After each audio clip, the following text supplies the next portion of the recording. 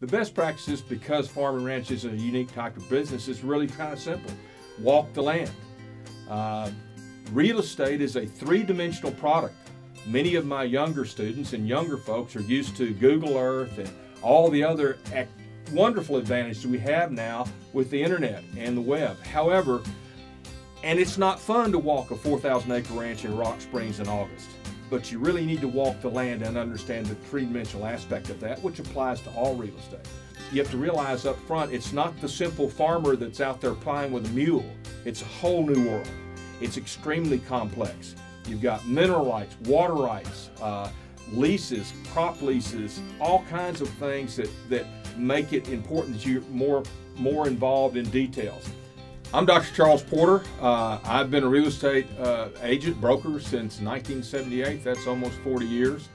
I have a Ph.D. in economics and business. I've written a number of books about water rights. Not only do I teach at St. Edward's University, but also I've been named as an expert witness and testified in over 600 cases around the country in 30 years. I think one of the big reasons that farm and ranch properties have soared so greatly since 2007, 2007 is really the time that our world kind of changed so much as far as in New York and finances.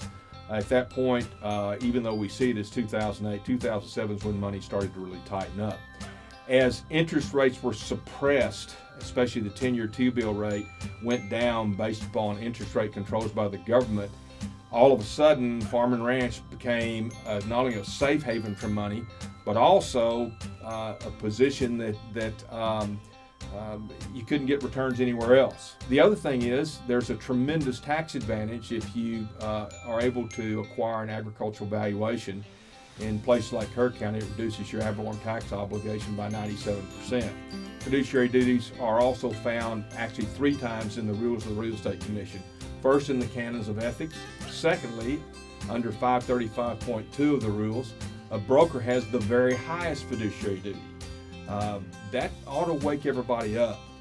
The third time TREC tells you we have fiduciary duties is 535.156 in the rules, which says all agents have fiduciary duties. So I've always understood and been taught that if they tell you 3 times you have fiduciary duties, you've got fiduciary duties.